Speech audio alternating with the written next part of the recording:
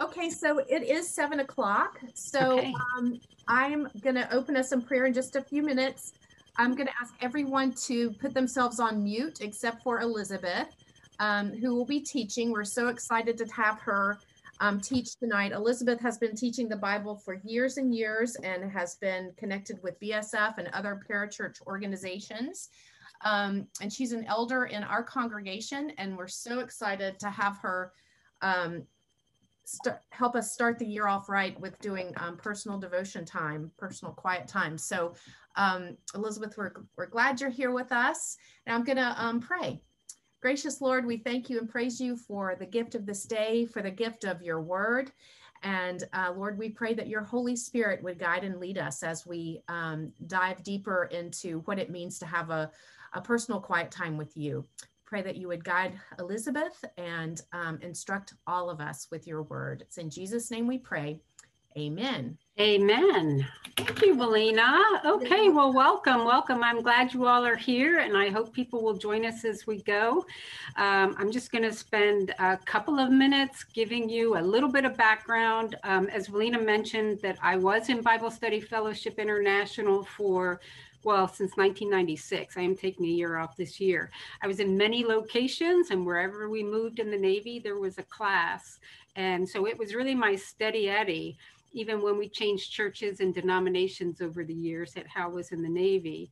I was a substitute teaching leader for the evening women's class in Virginia Beach for 5 years. And that class size was about 350 to 450 people at the time.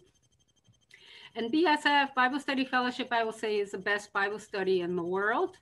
It started with 5 women in California over 70 years ago. And now this year has 400,000 men, women, and children that study their method with them in the world. It's non-denominational, it's multi-generational, it's international, with lessons and discussion groups in English, Chinese, and Spanish. It's grown a lot in 70 years. So it's really what I credit as giving me biblical literacy. And this presentation, there are 6 seminars that are offered throughout the year that the substitute teaching leader teaches to the class. And this one that I'm teaching tonight is based on the one from Bible Study Fellowship called Personal Quiet Time. And it's been modified for this group and also for teaching on Zoom, which I had not, I've taught on Zoom before, but not this seminar. So I am going to share my screen with you. And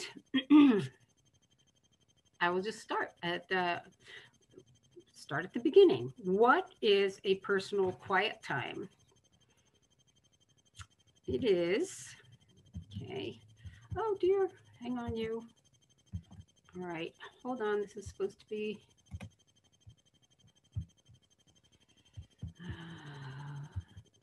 All right, well, this worked before. I'm trying to get to my next slide.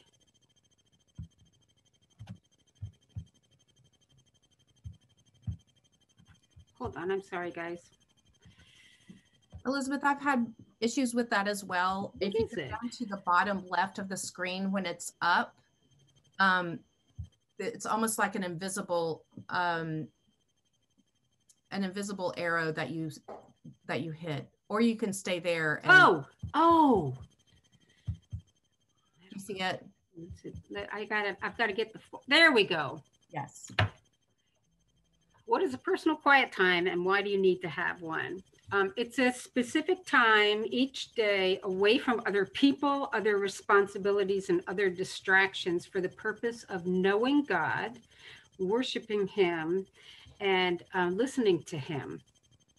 It enables you to interact with the living God through His Word and through prayer. Experience growth in your relationship with Jesus Christ as you deepen your relationship of who He is. And it also enables you to respond to Him as He speaks to you. And why is this important? Well, personal quiet time is a maturing process. And what is the primary reason to study the Bible? It is to know God in his fullness and to know what it is that he has revealed about himself. Through studying the Bible, you come to know God personally and not just knowing facts about him. The more you know God, the more you love him. The more you love him, the more you want to know him and follow him. The closer you follow him, the more you become like him. And becoming more like Jesus is God's goal for every Christian. So in-depth Bible study is critical for those who want to be close to and be more like Jesus Christ. And what happens if you don't communicate with your spouse, your children, your boss, your friends? There are misunderstandings, there's error, there's conflict, there's distance. So what happens when we neglect our time in God's word? When you're running on fumes from whenever your last lesson was, relationship with God becomes more distant. I may no longer hear his voice. I will start the day without his guidance, and my thinking may end up being in error. So here are, oh boy, where's that little arrow be? There we go.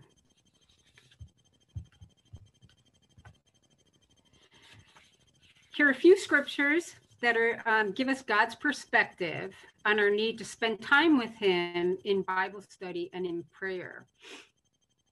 Let the morning bring me word of your unfailing love, for I have put my trust in you. Show me the way I should go, for to you I entrust my life. This reminds us of God's love and that he guides us. Teach me to do your will, for you are my God. May your good spirit lead me on level ground. That's Psalm 143, and that teaches us to do God's will. You have laid down precepts that are to be fully obeyed. That's from Psalm 119, because God expects us to obey what is written in his word. And Jesus answered when he's interacting with Satan, "It is written, man shall not live on bread alone, but on every word that comes from the mouth of God."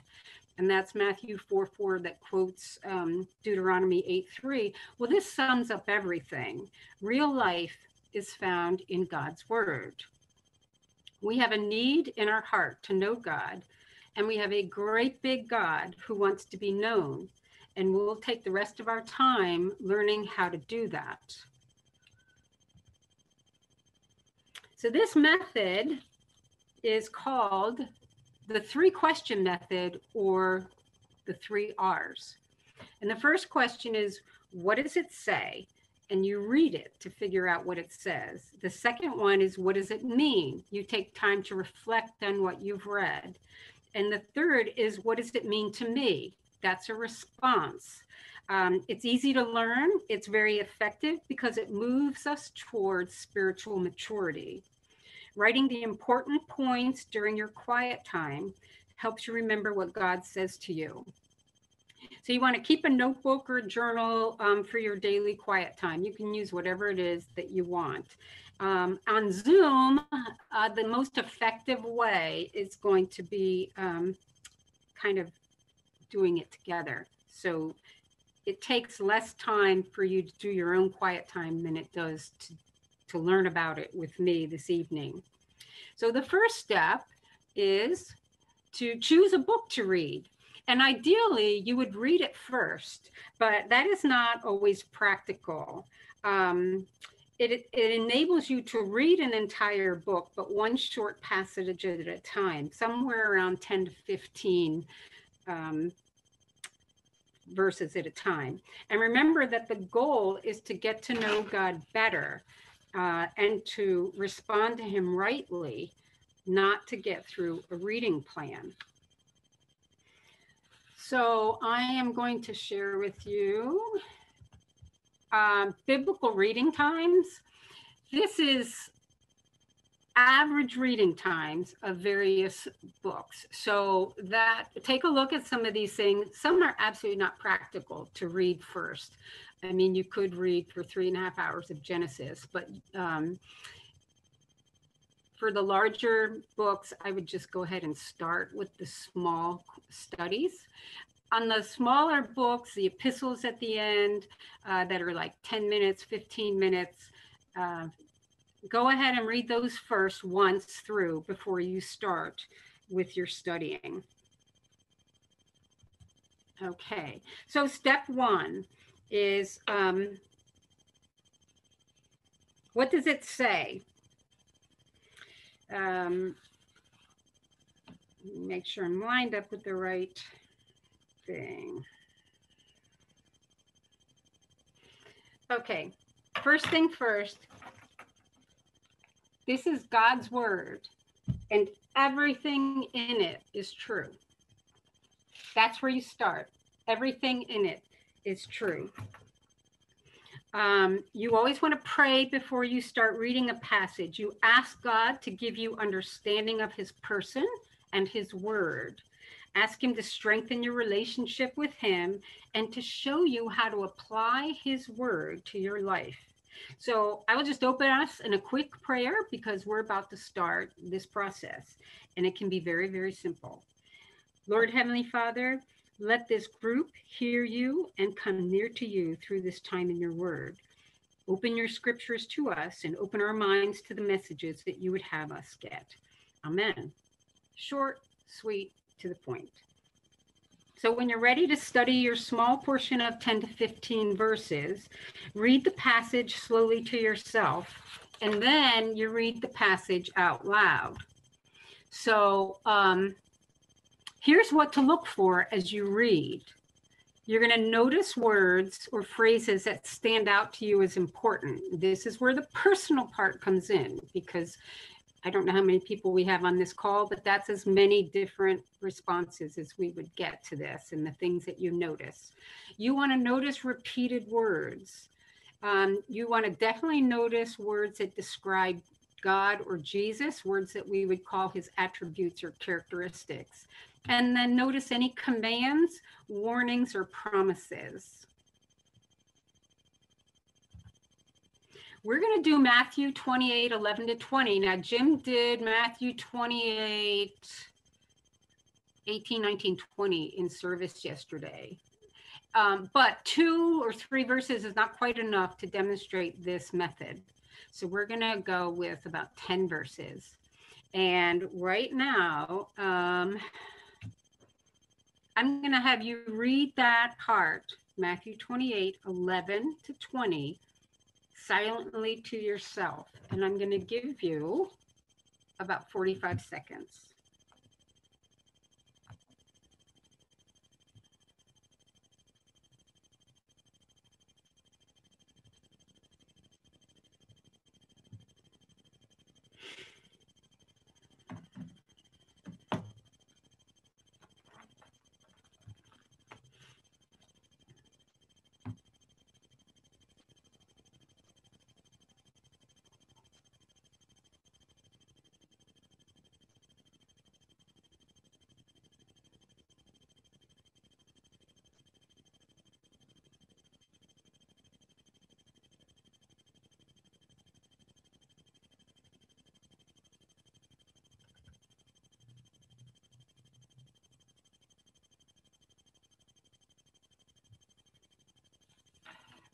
Okay, now you reread it to yourself while I read it aloud.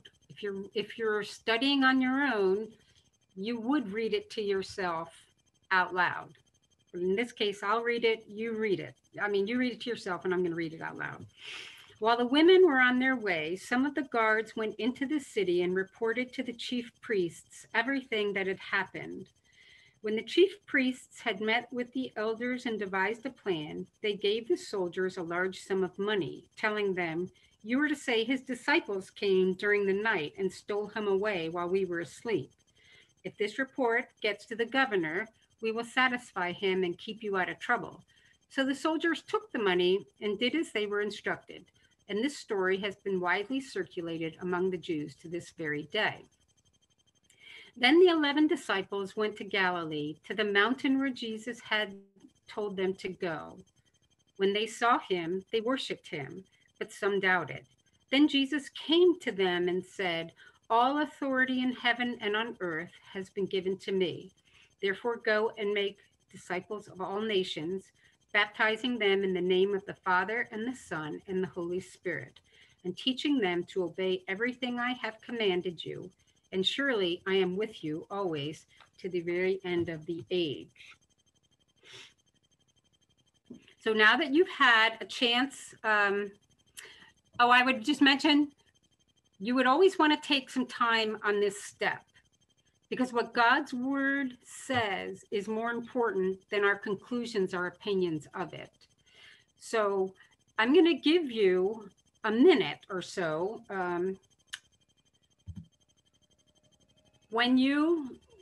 This is kind of what I said before, I'm going to give you a chance to read and make a list of words that stood out to you. And you're going to be looking for those repeated words, promises, commands, warnings, words that describe God, and phrases that speak to you. Let me give you just a minute for that.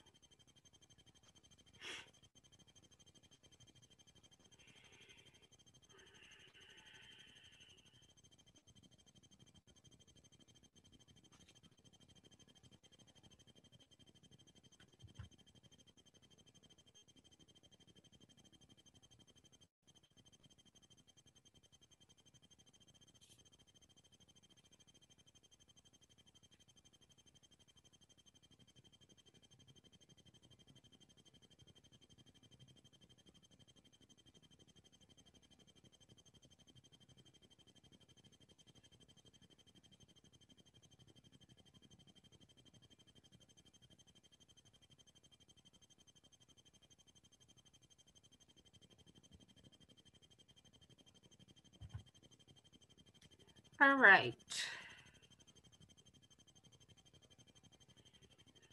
Can a few of you either unmute yourselves or put in the chat just a few of these words that you might have seen, just phrases. Let me see what's in the chat.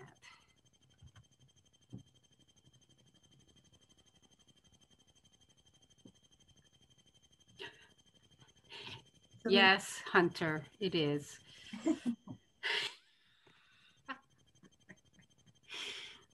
A word that I saw over and over was soldiers, but then the last part was disciples, make disciples. Yeah, good. Anything else?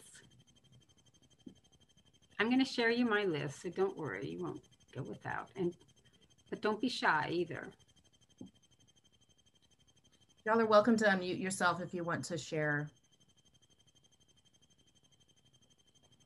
Well, I noticed that in the second part, there's a whole series of verbs: go, make, baptize, teach, and obey. So there's a lot of action going on there. Good, good, good. Give a star to the husband. All right. Okay, I'm going to go back to sharing because I want to show you that I have a list of attributes that I want you to be able to see. And because sometimes having that list is much more helpful.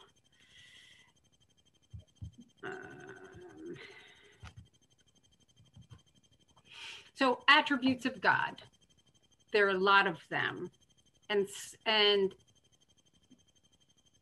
I just give that to you to bring it to your attention that you can always, when you're looking at God's word, you can look at your attributes and find those attributes. You'll start to get very good at being able to spot them.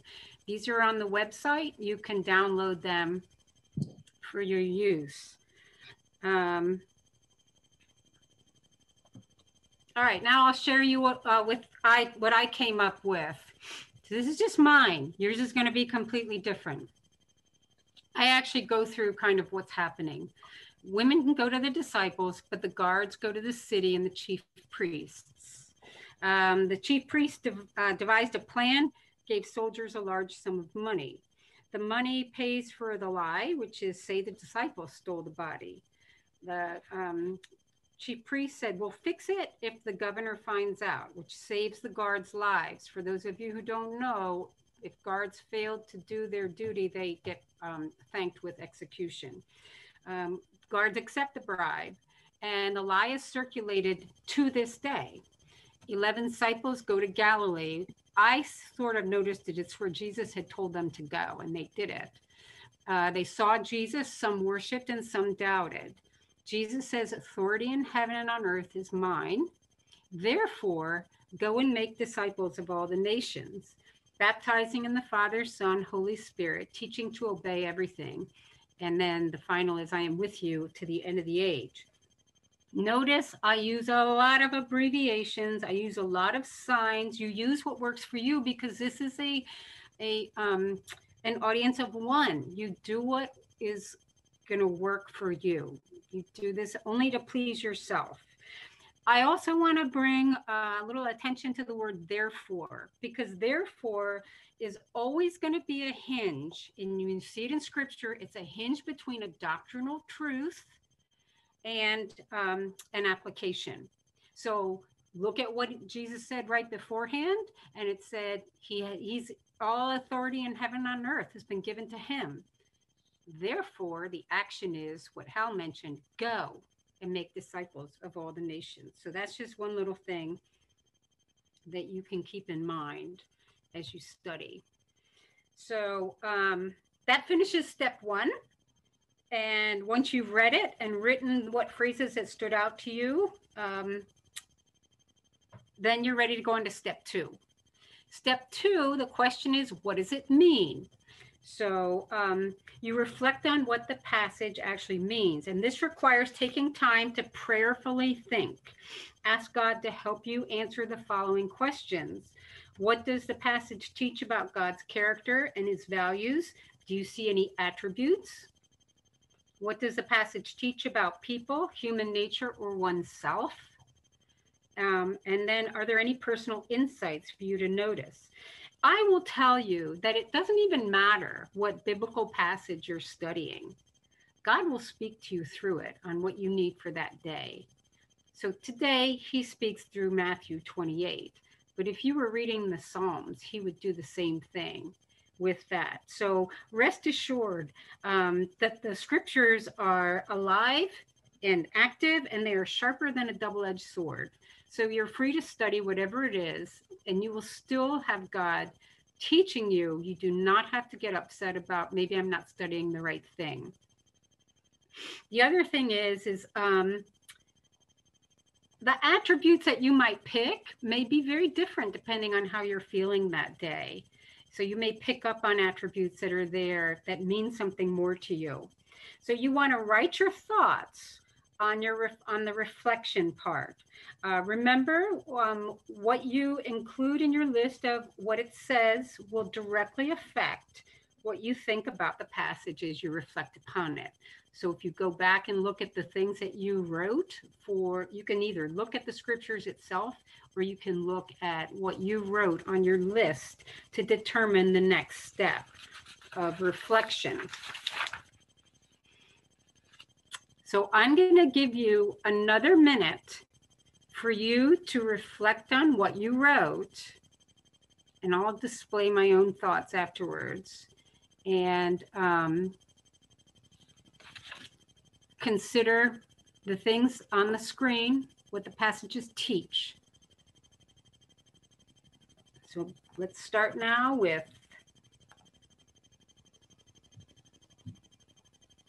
I'll give you 1.5 minutes.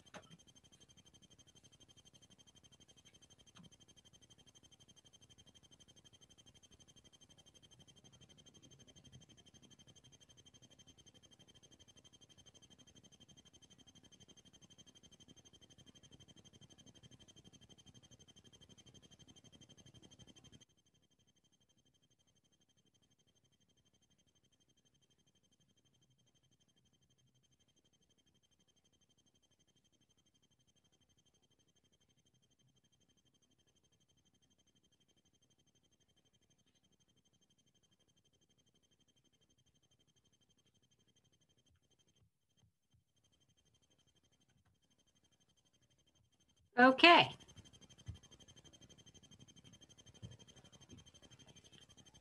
Does anyone want to unmute themselves or put it in the chat? One or two things that they might have come up with. Mike said, I was struck with the fear and doubt that was created in order to deal with difficult truths. Ooh, that's good. Well done, Mike. Can you hear me, Elizabeth? Yes, I can, Sue. Yeah, but that was Megan, not Mike. Oh, Mike, Megan, good for you. All right, Sue. Well, hello, Hunter, favorite student. But so that brings me to this. In verse 20, as a teacher, where it reads, I am teaching them everything I have commanded of you.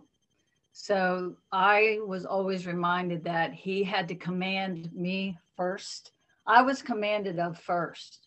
And then when I was commanded first, then I had to teach them to obey everything that I was commanded of first. Good So for you. I really had to always pay attention to what God's word said and what he commanded me to do, because I had that responsibility to obey everything that he commanded of me before I could teach them. Well done, Sue. All right. Anyone else? Okay. It's okay. We're feeling shy. I'm Terry. Oh, hey, Terry. I was going to say the first part of it tells me a couple of things. It tells me that chief priests can sin and lie, you know, 10 Commandments. And also the large sum of money tells me that everyone has their price. The love of money and the things that it brings is the root of all evil. And then of all of it, the thing that stood out to me the most, or had the most impact on me, was all authority in heaven and earth has been given to me. All. You start with the word all. Yep. And in my Bible, it's written in red. Yeah, that's right. That's right. Mine is too. So you know, that means something to me personally tonight, today. But in the context, he was telling them, look, I'm the boss. You got to listen to me. That's right. Because he has authority in heaven and earth. Yep. Thank you, Terry. That was great. Appreciated that. And can I riff off of that? Sure. So I was thinking similar to Terry, and I was wondering why these two sections are, next to each other, because they're a little unrelated. It appears kind of a jump, but I think that ties them together. The first part is about this lie that actually looks pretty powerful, because it says the plan went off as they planned and it stayed around.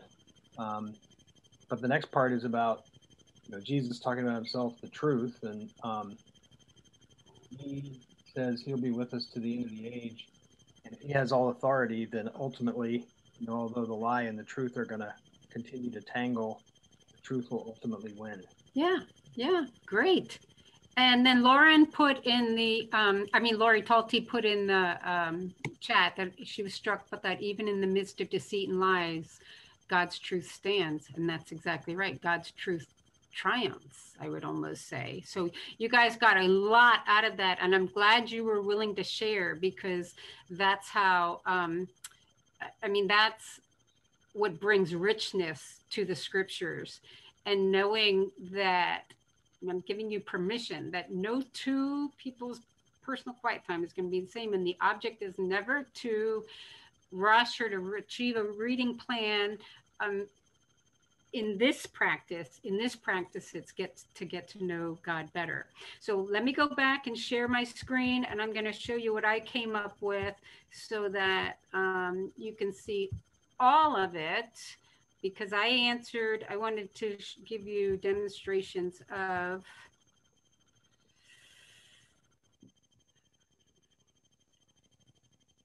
what this passage has for God's character and its values, what it teaches about people or myself, and insights. So here we go. Oops, wrong one.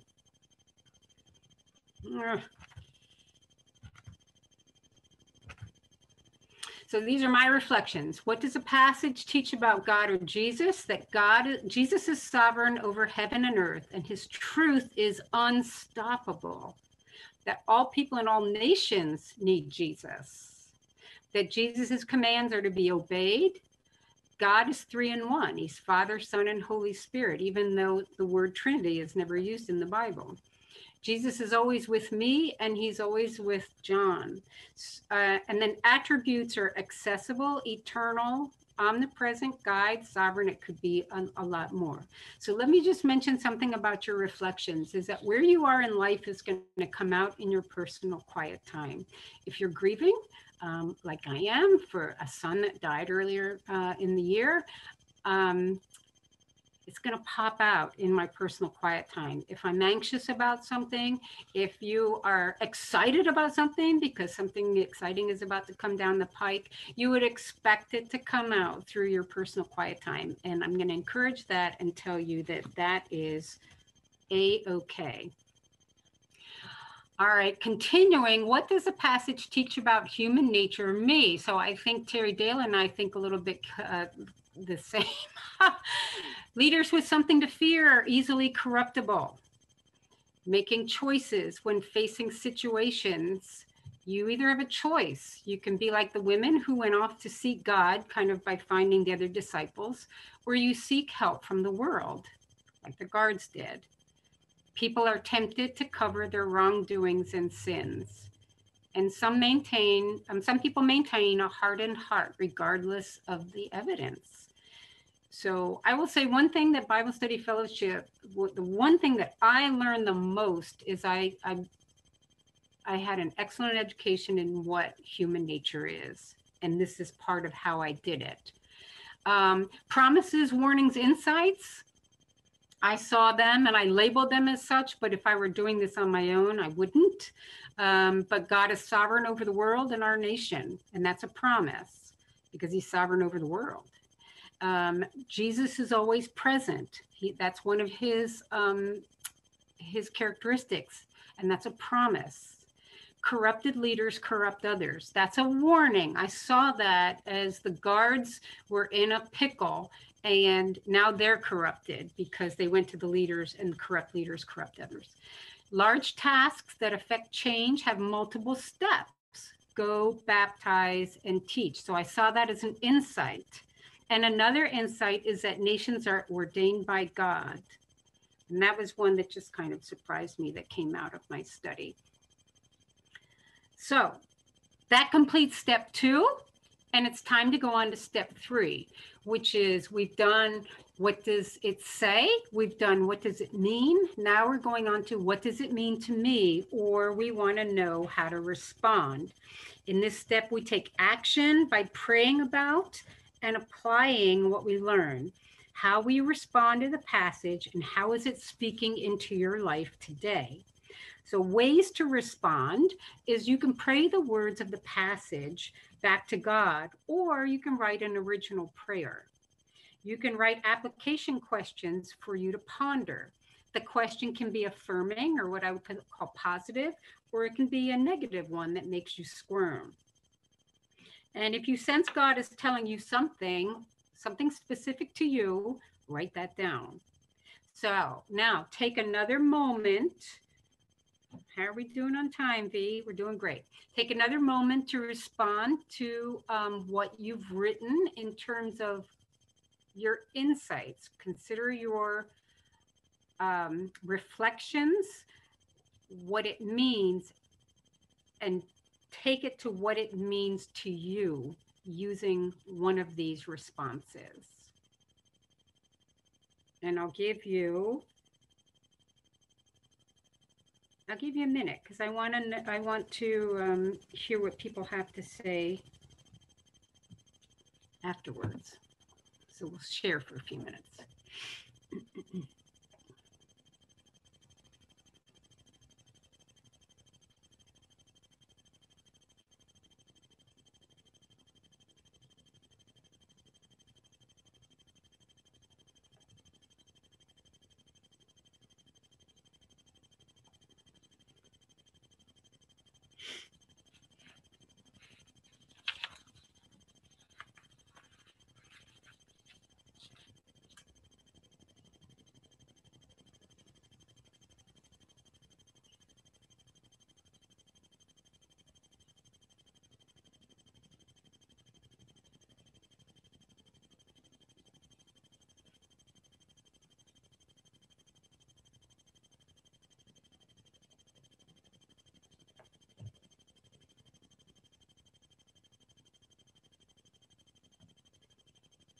Okay.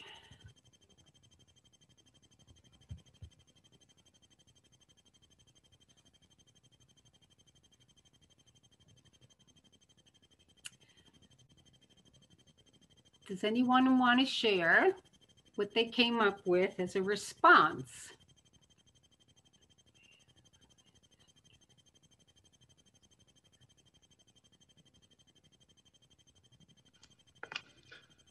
Yeah, Elizabeth, this is Donnie. Hi, Donnie. How are you? Fine. You know, one of the things that really stands out to me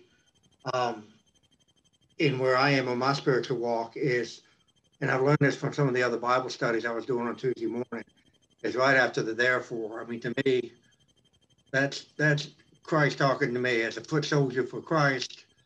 He's telling me it's time to get off the pot and go out there and do the things I've commanded you to do. He's telling he's telling the disciples, the whole walk with the disciples, he's showing them these things. Now it's all said and done. He's come back. It's like, all right, guys, it's time to get it done. Right. Yeah. Go, put on the armor and go out there and be the soldier for Christ that you need to be. Yeah. Soldier for Christ that Donnie needs to be. Good. Good, Donnie. And at some point, he's going to reveal exactly how he wants you to do it, if he hasn't already. You know, it's very specific. God speaks to you specifically in your situation, and you can expect it. You can expect him to. All right. Anyone else want to share or put something in the chat? This is Megan. I'll follow up. It's somewhat follows what Donnie just said. I was struck the same thing with truths and the fact that the women were so brave to go ahead and go to the tomb to begin with, is to tackle your fears in light of the truth. And yeah. Not be afraid of stepping into things that might be difficult or complicated, but just step forward. Yeah, Megan, that's great. That's a great insight. Anyone else? Diane, I did not get what you put in there. God requires action from me. That was one of your... I think it was previous, but it certainly affects this one too. Okay. I was thinking about that there's quite this balance between sovereignty, that God is going to, he's got a plan, he's going to work it all out, but yet he still requires us to participate in that plan. Yeah, exactly right. And I will just say as an addition that that God's plan does go forward, and if you do not say yes to him, he will pick somebody else, and you will probably be aware of it. So be careful. Not be careful. That's not a warning. It's a privilege to serve the Lord and be willing to say yes when He asks you to do something. And it might be It's going to be You're going to start with something you love to do, and He'll train you up on doing things that you might not have as much confidence in. Okay, so now let's go back and share the screen and finish this up. We're almost done. I'm going to show you what I wrote.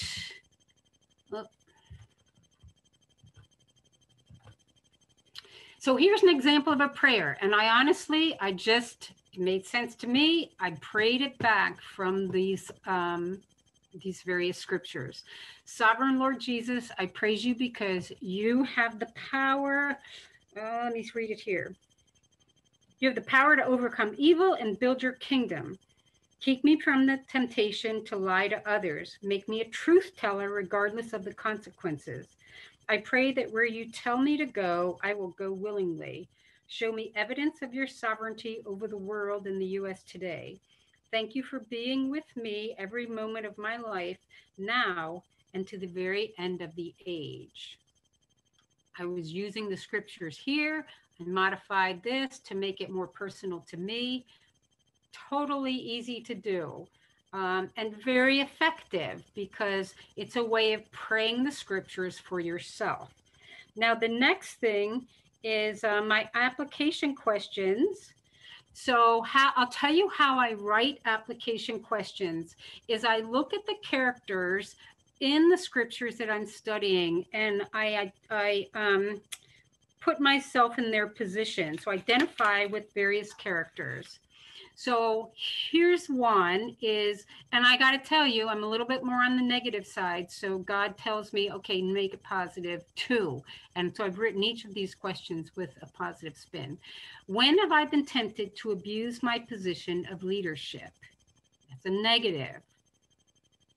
And I have been, because God is realistic with me, and he's tough on me, because if we claim to be without sin, we deceive ourselves and the truth is not in us. That's from 1 John 8. And so as soon as I start to get to the point where I'm thinking that is not a problem for me, I would never do this, then I'm setting myself up to submit to sin. So I never think I've mastered this until I'm pushing up daisies. I always think that I am going to be susceptible to doing something that would bring discredit to God. So that's the negative. How have I been tempted to abuse my position of leadership? Or how was I faithful to my task as a leader this week? Everybody's a leader. And so, B, can you let that person in? All right. So that's the one that's a positive. And I've been tempted both to abuse my position, and I've been faithful to my leadership roles. When have I, or am I tempted to lie to save my own skin? That's negative. I'm thinking of the guards in that claim. The first question definitely had to do with chief priests. The second one is I'm trying to identify with the guards. Or when did I tell the truth at risk to myself, knowing it would please God? Same question, two different ways to think about it. And then the last one is, how will I participate in spreading the unstoppable truth of Jesus in my realm of influence today, this week, or this year? And I would tell you that this is one of them, is I am helping to spread the unstoppable truth by helping you learn how to study the Bible by this method. So that completes step 3 and your personal quiet time. Nobody sees what you write. It's an audience of one, you and God. Now, let me talk to you a little bit about practicalities. It is helpful to establish a place that is supplied with pens, papers, notebooks, your Bible, your reading glasses, your clock, your watch, whatever, all in one place, a certain chair, a certain desk, someplace in the house. You want to try to remove all excuses of having to get up and wander around the house searching for what you need, which always eats up 10 to 15 minutes because you get distracted with other things. Unless you're doing a study on the smartphone, I would consider keeping it away during the personal quiet time, because that's another way for 12 minutes to be evaporated in no time. The timing, when should you have a personal quiet time? Well, first thing in the morning is ideal because it lets God tell you about your day even before you get going. But any time of day that suits your schedule, then that can become habitual for you, is going to be perfectly good. Now, I also wanted to share a couple of things with you. These are resources. This is actually a Bible Study Fellowship product. It's available on all, wherever you would get apps. This is an app called Word Go. And it's a little awkward getting started, but I think they've done a good job on it. You can pick something to study, and every day, and you can pick the length of time you're going to study, like 15 minutes a day. And when that happens, it will give you fewer questions than if you've said you're going to study for 30 minutes. It includes your scripture, it includes the question, it includes the notes, and if it has this play audio right here, it has a lecture as well. So Word Go, you can try that. It's awesome. The other thing that I really like and I would recommend is the Bible Project.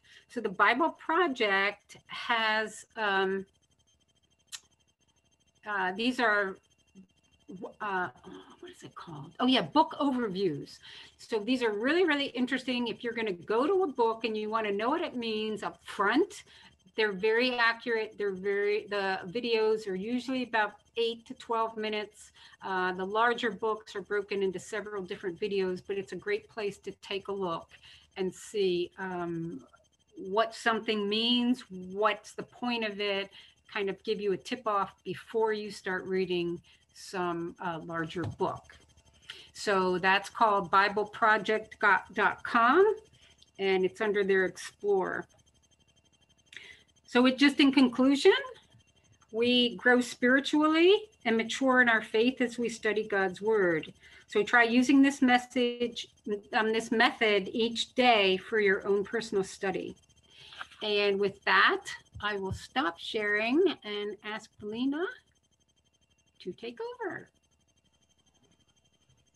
So thank you, Elizabeth. This has been really helpful. I was just wondering, would you be willing to go back and just walk through the outline of, just in a summary of what you do as in a quiet time? Yes.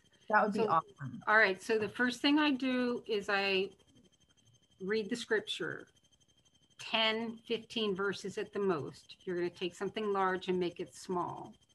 So I'm going to read the scripture once. I might read it out loud a second time or quietly, slowly. The second step is, and while I do that, or after I do it, I go back and I write my little list of important words, things that stand out. Then the second step, I'm going to reflect on what it is that I read, and I'm going to look for